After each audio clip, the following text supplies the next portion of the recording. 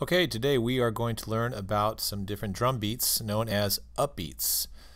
These four upbeat variations start with quarter notes, and number 1. Number 2 has eighth notes, and number 3 and number 4 both have 16th notes. So these upbeats, the big concept that you need to walk away with is that we're dealing with the boom bap. The boom and the bap, that's the bass drum and then the snare drum, and it just alternates for a count of 4. Bass is on 1 and 3, and snare drum is on 2 and 4. That's a big thing to think about. Bass, snare, bass, snare. These variations for numbers 2 and 3 are only in the hi-hats. The X is at the top. And number 4, the variation is in the bass drum only. Alright, so just a quick review. Quarter notes right up here at the top. Quarter notes are 1 beat, single note.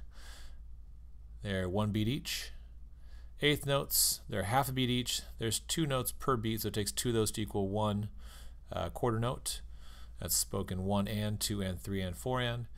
And last for this video is 16th notes, which are quarter beat each. So it takes 4 of those to equal 1 quarter note.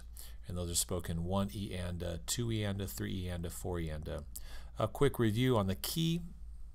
The X is on the top, is the hi-hat symbol. The next one down in the middle is the snare drum. And the lowest one is the bass drum or the kick. So there's your visual representation for the drum notation. And here we are in Logic. Here's the very first one. This has a quarter note bass, bass, snare, and also quarter note hi-hats. Please make sure you really take a look at the grid here. So we have beat 1, beat 2, beat 3, and beat 4. Okay, so I'm going to go ahead and delete this. The main option I want you to work with in number 1 is to play it again pressing OCT minus. That's taking your keyboard down an octave so that your very first note is going to be a bass drum.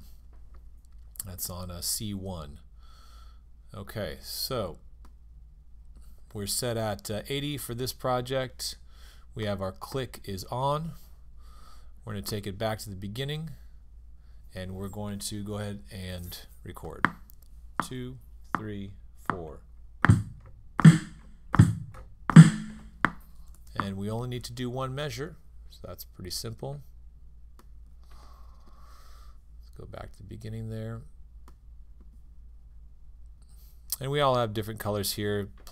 Some notes are played harder or softer than others. But what we want to do is go back and select all of these. And we know that we're dealing with quarter notes, so we go ahead and set these notes to quarter notes.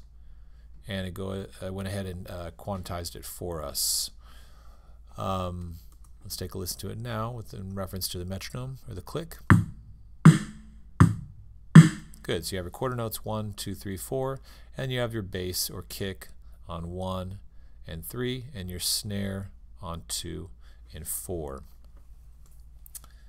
Okay. Alright, and go ahead and loop this at least 8 times so we get that full feel there, and that'll link up with our other project 4 that we're doing with. Okay, so that's the first one. The second one, take a listen to this one. This now switches our hi-hats to eighth notes. So you can see there's not just 1 per beat on 1, 2, 3, and 4. Now we're dealing with 1 and 2 and 3 and 4 and. 1 and 2 and 3 and 4 and. Get that up here so we can see this too.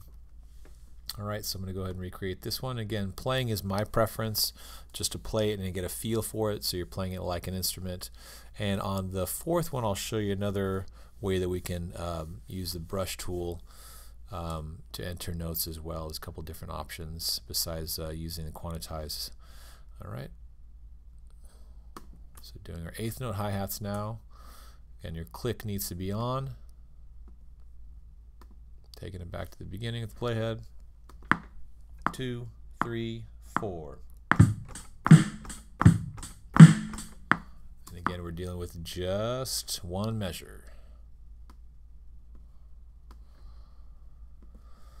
So you can see that I'm off a little bit, came in a little bit late like usual. Same as before. So what we could do again is select all. And we're not going to be able to do the quarter notes this time because now we're dealing with eighth notes, so we'd probably want to switch that to eighth notes, and that syncs up everything pretty nicely. Again, you want 1 and 2, and make sure you're looking at these references of the grid here, 4 and 3 and 4 and then still that same boom bap, 1, 2, 3 and 4.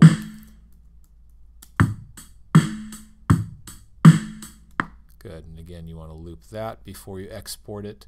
Just a reminder, there's a couple different ways to export things.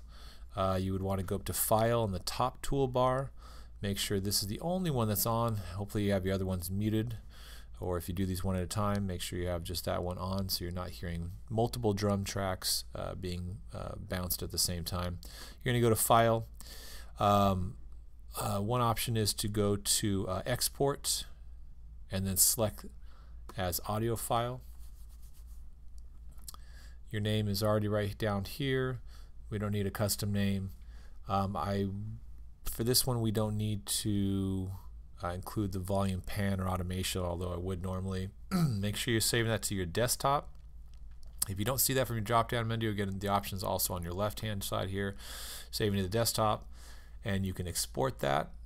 That's one option. Another option is you can share it through iTunes. If that is not an option, if your computer hasn't been updated, song to iTunes, there's your information. We don't need all the date and time, you can take that out. Highest quality is the default. I think it shares it as an M4A file, which is fine, and then hit share. That is going to open up iTunes automatically, and it should be under your Logic file in your left hand side, and it'll be the bottom one. And again, you would drag that to the desktop and then into either Google Drive or Dropbox, whatever we happen to be using to turn our assignments in. Okay, so that's number 2. Let's go ahead and mute that one, and let's go on to number 3. Now we're using 16th note hi-hats.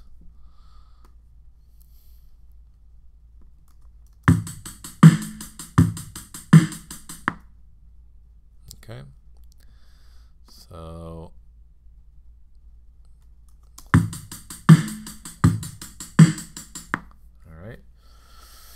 so this is where you, even for the first couple two, it may be too difficult to actually be able to play the hi-hat and the bass and the snare drum, I'm guessing for most of us. So I'll give you another option here. What you can do is you can duplicate this track, Windows D or Apple D. That duplicates an identical track below. And what we can do is we can just we'll just record the bass and the snare, which is again 1, 2, 3, 4 first. 1, 2, 3, 4. Okay, so there's that.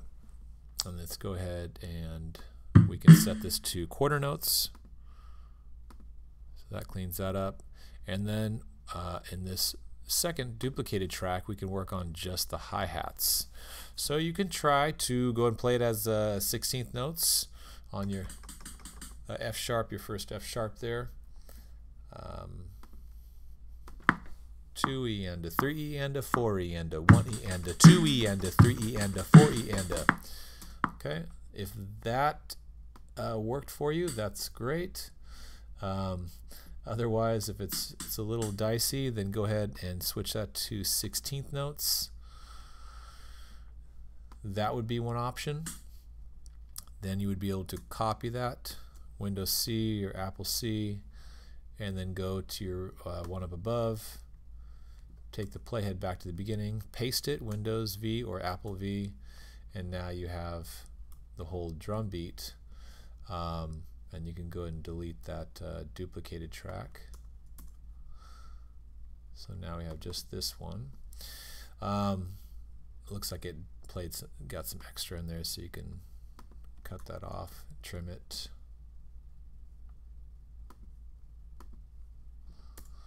Okay. If that's not an option, if you're unable to play it that fast,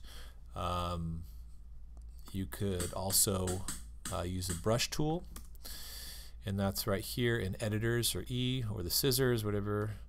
At the very bottom, you're going to click on brush tool, and you know that you're going to be dealing with 16th notes, so making sure that you are set to 16th notes here on your quantize. You're going to find the closed hi-hat. Let's see, where is it? It's hi-hat open, hi-hat foot closed, and just hi-hat closed. That's one right here. So you're going to start this first one, and basically you're going to hold down and just slide right across. If you make a mistake, it turns into an eraser. You can erase those, and you get all your 16th note hi-hats. The velocity is the same, or the strength of the volume level is going to be the same. We're not going to worry about that, but you essentially have the 16th note beat for number 3 now.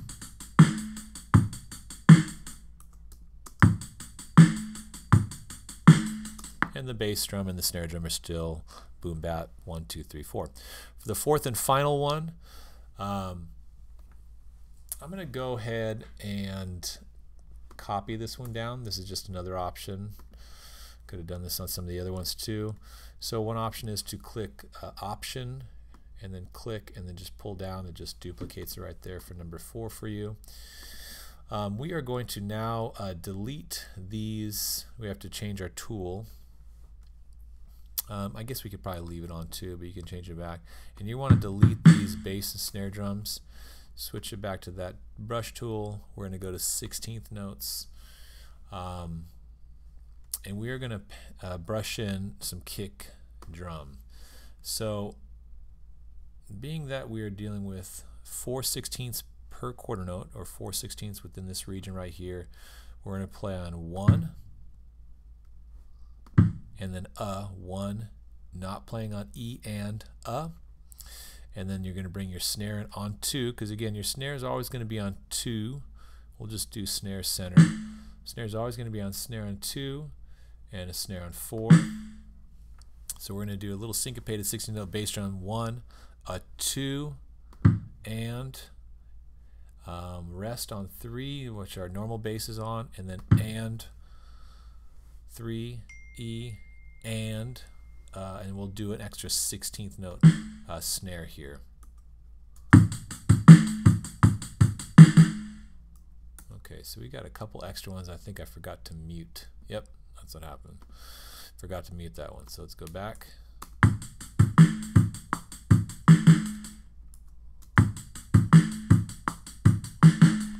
All right, and again you can loop those 8 times. And that's it for your 4 upbeat variations, ranging from quarter notes,